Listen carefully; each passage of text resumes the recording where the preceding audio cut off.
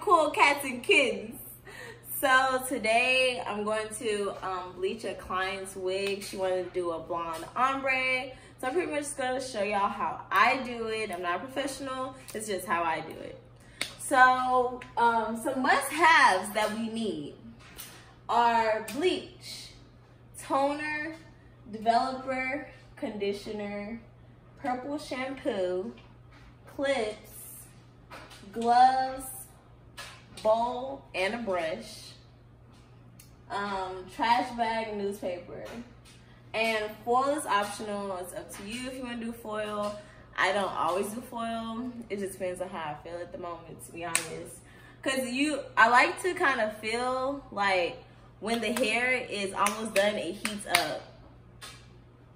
That's weird, but yeah. So it's up to you. And for my wig, I'm going to use my old foam head just because it's already dirty and colored and look beat up. And I'm also going to use my ghetto wig stand. So without further ado, let's get into it. Oh guys, welcome back. So I'm going to do the bleach with the developer, and I use the BW2 powder. Everything that I use is gonna be down below in the description box, so don't worry. And I also like this like little blue, I forgot what it's called, but it just helps to not make, when I bleach it, not make it orange or brassy. So I'm just gonna mix that together, and you're gonna see where I messed up. So I picked up the 30. I should have did the 40 first, but I didn't. And I was like, no, let me not do the 40 because I don't want it to process fast, which is something I shouldn't have done. But to do an ombre, just go 40 at the bottom, 30 in the middle, and 20 at the top. Because if not, you're gonna see how I had to do 40 at the bottom again at the end. You're just gonna see it, and I didn't have to do that. But anyway, I went in with my 30, and the more developer you use, the more it can kind of spread out. So, but the problem was, you know, it's quarantine and I ain't got no developer, so I was trying to be conservative because I had a whole wig with 3 bundles and a closure to bleach. So here I am, and I'm just going to start at the bottom and work my way up to the top. Try to make sure you have, like, every strand done. So I just flip it over, and also, like, I'll separate the hair in between to make sure I just went through all the way. So if you want to do the ombre, do the 40 volume developer on this section, not the 30 like I did, and then have to go over it again.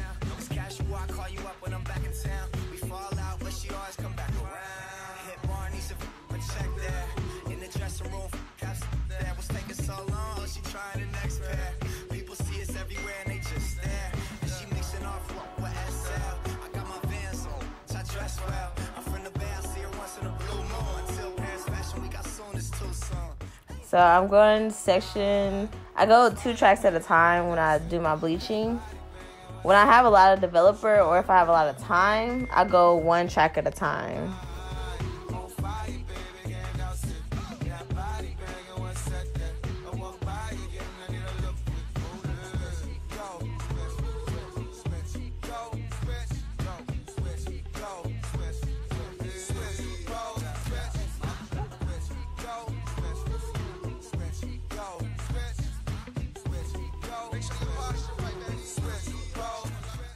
So this is me, almost finished. I'm at the top, and by this time I did a 20 volume developer on the top, because the higher you go in developer, the faster it processes. So since I wanted to go slower at the top, I didn't want it all to be one color, I did a 20 at the top.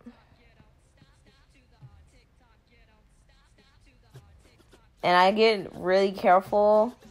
The closer I get to you know, the top of the front of your head, because you don't need to be looking a mess at the front. Honestly, as long as you make the back look decent, it really doesn't even matter. It's the front, because that's what the first thing people see.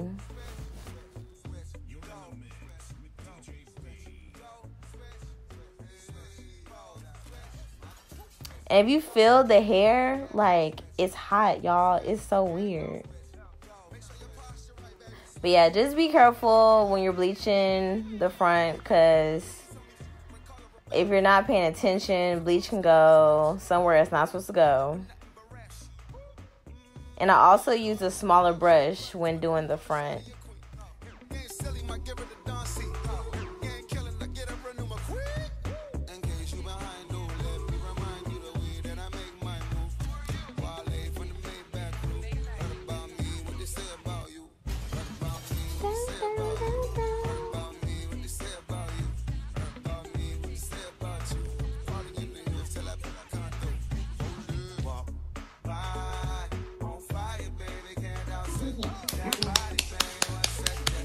Alright guys, so I'm gonna let this sit for just probably like 10-15 more minutes. I am quite bleached. It's everywhere. But yeah, I'm about to let it sit about 10 minutes. Not too long, because I don't want it to feel like, you know, when it's over bleached, how it feels. But yeah, so it did not come out the color that I wanted. It looks more like brown. It's kind of the color, but not really. I don't know. I think I might go in with my 40 volume developer just for like maybe 30 minutes and then rinse that out and then tone it. But I personally really like the color, but my client did not ask for this color. So we're gonna try this again. And so this was after I went in with the 40 volume developer on the bottom. See how pretty that looks, y'all? Sis is nice. Very nice. This is in the sun.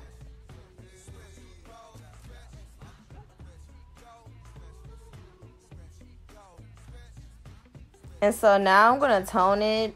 Toning changed my life. If you're just bleaching your hair and not toning, guys, honestly, get it together. So the toner asks for 20 volume developer. So that's what I'm going to do. I think it's a 1-to-1 ratio. I could be wrong. It says on the box. But I ended up using the whole little container of the toner just to make sure I got the hair as well as the closure, because if your knots are over bleached, you can always tone them and it's gonna look so natural. It's beautiful. Just gonna mix it up with my little baby whisk, and make sure you have gloves on.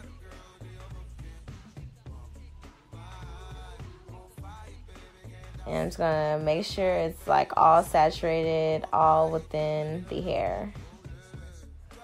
Y'all, I'm telling you, toner is going to change your life. It's going to flip it upside down.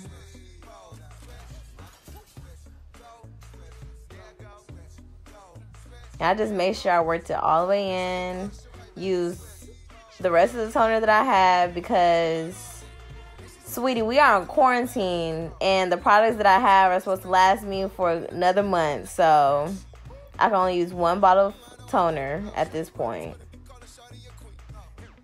Yes, I scraped the bowl. I did. Then I just let that sit for like 30 minutes. And this how it came out. Look at this color, y'all. See? I'm telling you, toner changed your life. Are you ready for your life to be changed? So this is it. And I'm just going to let that dry overnight. And look at that. Look at that color. Hey, y'all. This is the hair.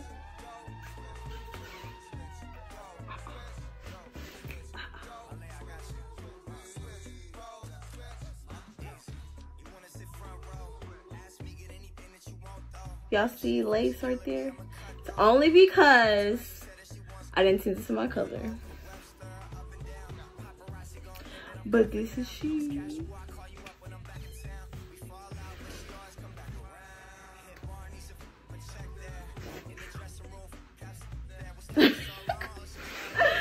Alright, y'all, so this is the final product of my coloring. It took so much to get to this color. I'm not even sure if y'all can see the true color of it. This hair is so pretty. But yeah, so thanks for watching my video. I'm at my mom's house right now. If my scenery looks different, that's why. But this is the end. If you like this video, want me to do more, let me know. If you like me, let me know. Stay safe, quarantine. God bless.